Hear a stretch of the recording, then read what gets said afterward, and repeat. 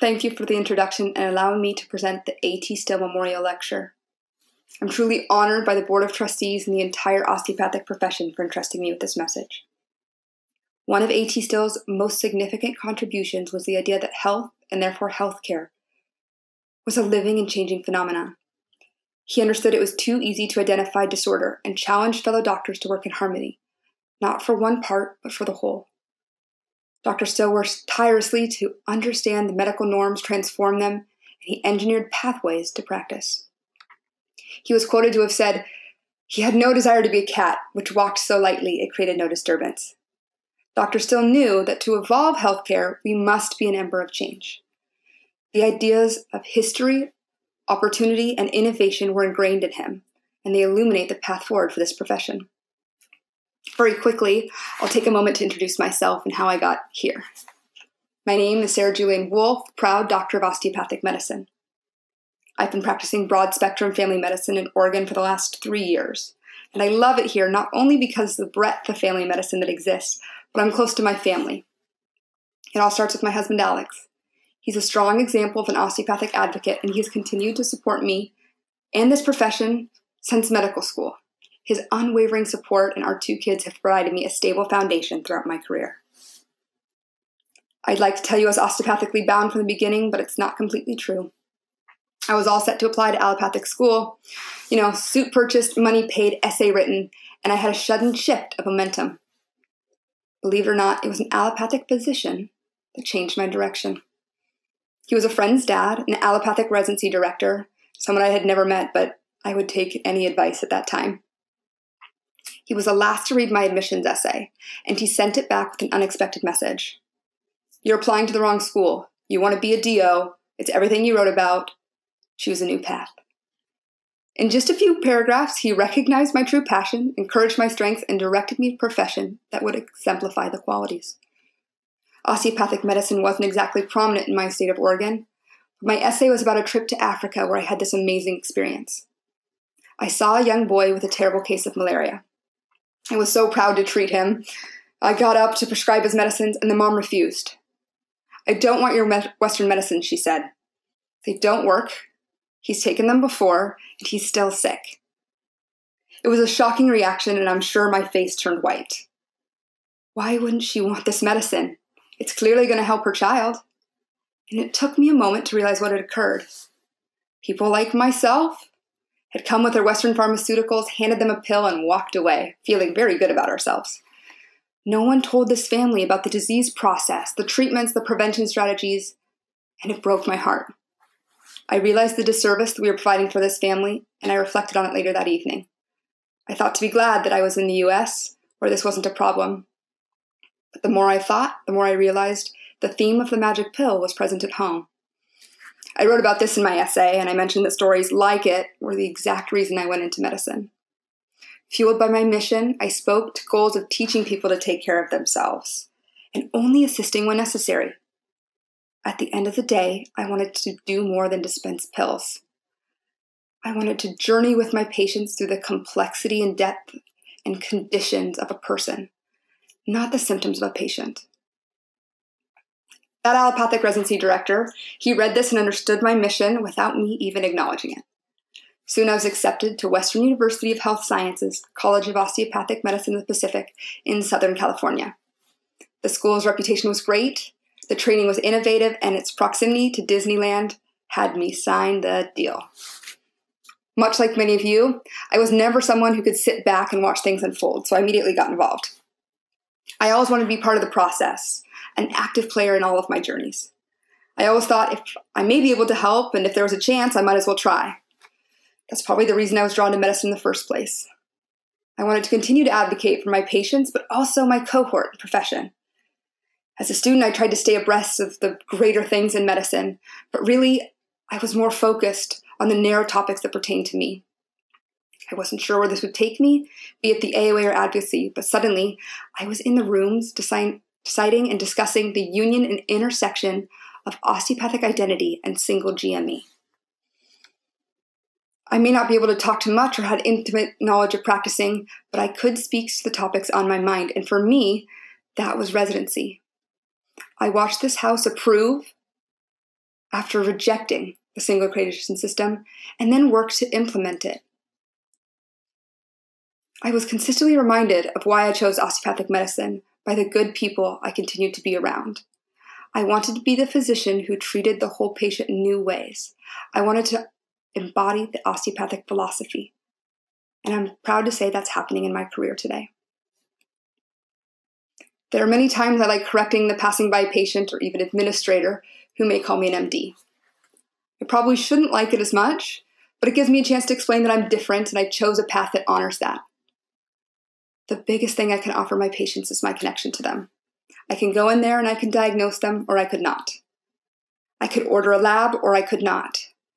I could arrange expensive tests to add to the expense of healthcare, or I could not.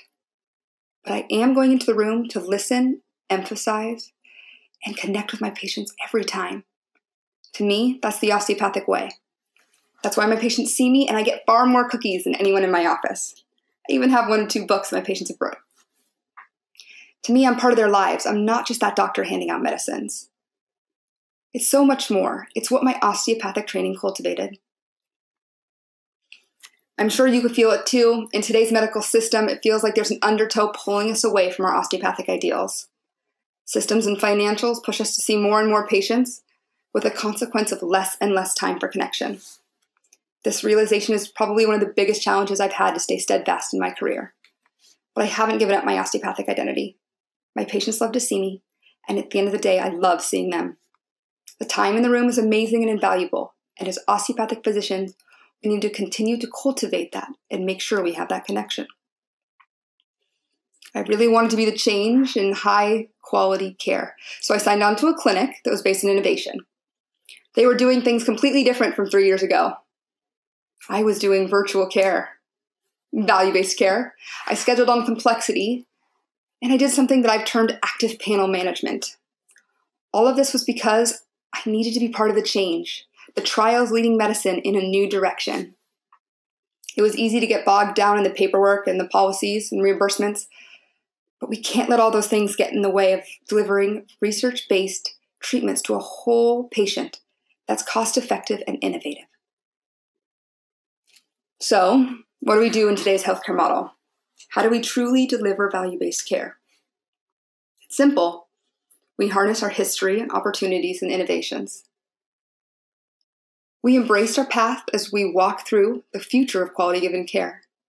A.T. Still lived through war. He saw death and epidemics, and he knew there was a better way. He chose to put aside old methods of healing and was steadfast in the solution. He innovated, questioned, and tested new theories, practicing these all for the benefits of his patients and his family. He wasn't afraid to push the bounds of medicine in a new direction or see a vision that no one else could. It's this willingness that need not be ignored by the profession, but embraced. There's new opportunities in teamwork, technology, and innovation that we all must look at, and we can use that to solve our problems. I'll start with teamwork. The entire healthcare team needs to be invested as one. Each physician, despite specialty, should work together to cover preventative health gaps, high-risk codes, reduction of polypharmacy, and when necessary, de-escalation of care. We can help our patients avoid disease through prevention, but currently, the burden falls through payment incentives and responsibility around primary care alone. So we all know specialists have a huge role in the overall health of our patients, and we need to get them aligned around these goals. We also need to not just think about life, but the important transition beyond it. Let's have discussions in advance with our patients, their families, and each other to avoid an unexpected terminal event that burdens loved ones. And in regards to high-functioning interprofessional teams, we must maintain that as physicians, our name and place signifies the extensive training and knowledge that comes with our rigorous education. Next, we're going to talk about EHRs. Technology has a big piece of this innovation that is the next phase of healthcare. EHRs were implemented to improve healthcare, and now they're one of the leading causes of burnout. Let's lower this death by paper cuts click count and design a healthcare record that focuses around patient care, ease of documentation, automated reminders for follow-through. And by doing this, we will increase quality and decrease the burden.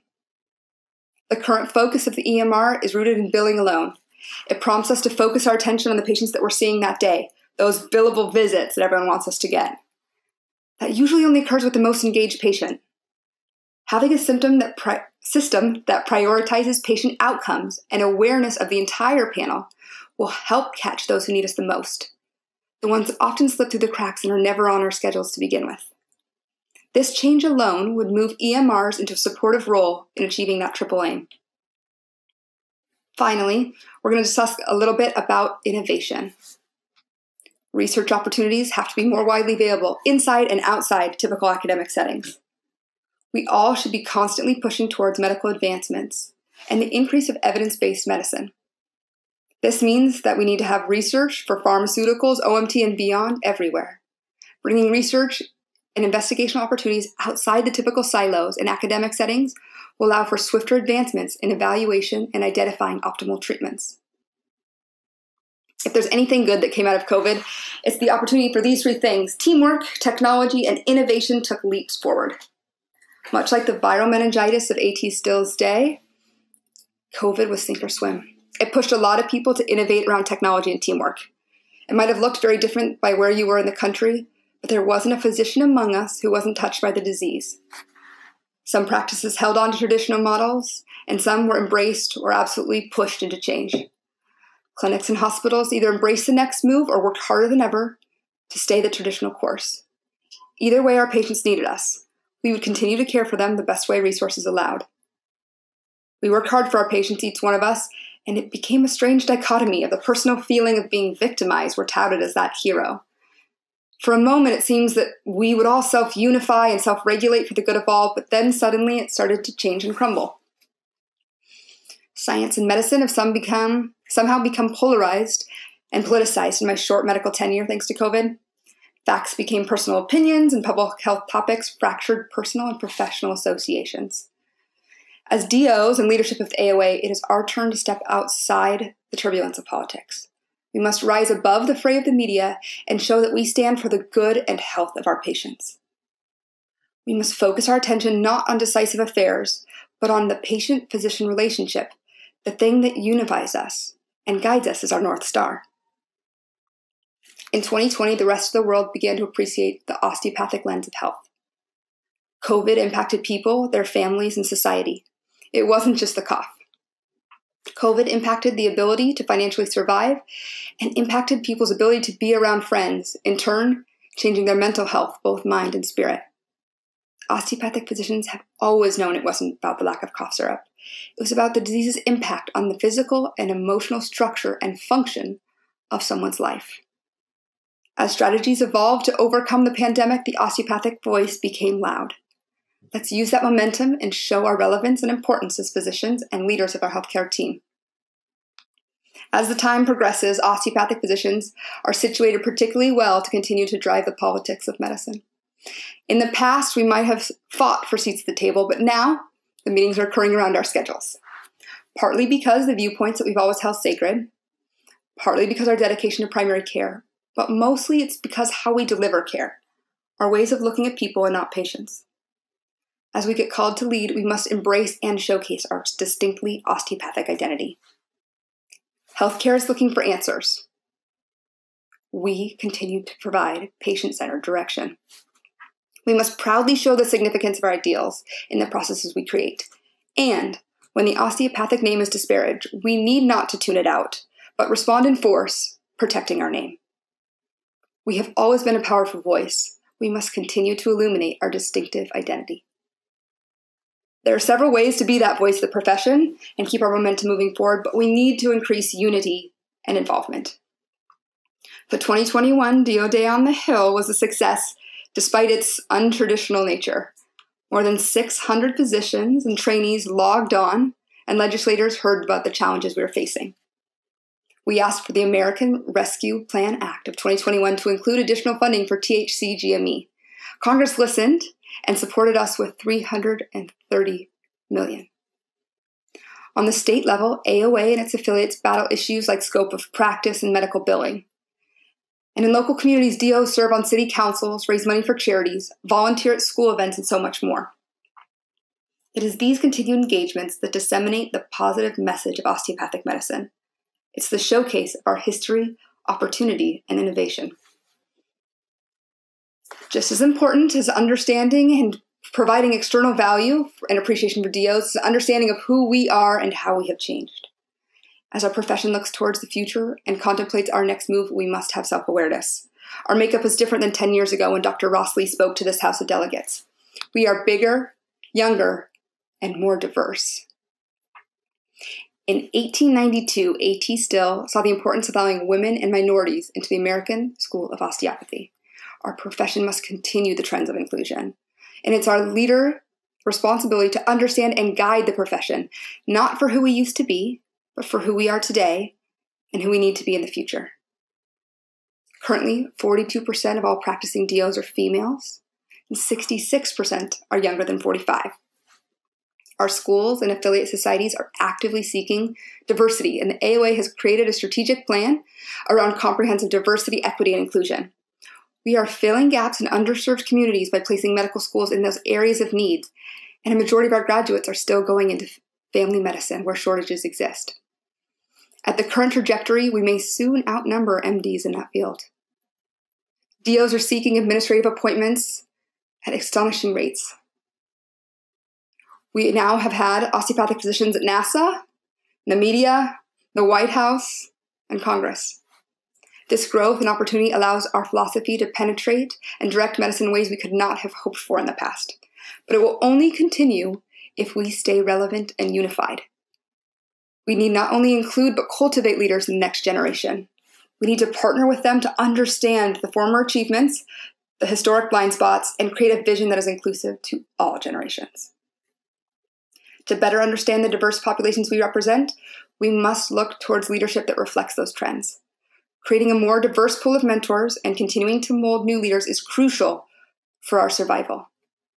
We still need the previous leaders and the protectors of the profession who laid all the groundwork to get here today. These giants, paired with the new faces and ideals, will continue to strengthen the progress of this profession. There have been some great examples lately. I looked to California, where Dr. Alexander Myers is holding her presidency at 36. I looked at Texas, where Dr. Aguilera just became the first Latina to lead the association. To Octavia Cannon, the first African-American female president of her specialty society. To Dr. Nichols, the only female president in 124 years of the AOA. I look to Mississippi, who identifies and promotes young leadership on a consistent basis, first with Dr. Ashley Hood and then Dr. Seeger Morris. I look at the Bureau of Emerging Leaders, a group of students, postdoctoral trainees, and new physicians in practice, dedicated to sharing best practices that increase enrollment of young physicians. The AOA is in the middle of a shift. They recognize in the race for relevance it should not take 25 years to grow a leader. The diversity in viewpoints, vision, and historic knowledge is a blueprint for our success. And as leaders, we must embrace a mix of different races, ages, genders, and more, as it sends a message to the osteopathic community and our patients that we continue to be dedicated to the ideas our founder established. Our profession needs different doctors with differing viewpoints, some with historical understanding and some with brand new ways of thinking. The past is important and shaped who we are today, but it only matters if we're still present tomorrow. Just like a muscle needs an origin and insertion, so does osteopathic need mission and vision. The vision comes from mentoring new leaders, and it comes from inclusiveness and diversity of people and ideas. It both penetrates and learns from the diverse communities in which we serve. It is with unity and this vision that we must push for improvements in the healthcare team, technology, and innovation. Like I realized in Africa all those years ago, medicine needs us. We must continue to do what osteopathic physicians do best: improve healthcare for the people we're honored to call our patients. We must continue to embrace osteopathic history, innovation, and opportunities. This is our next move. This is how the AOA endures the challenges ahead and how we continue to live out A.T. Still's mission. Thank you.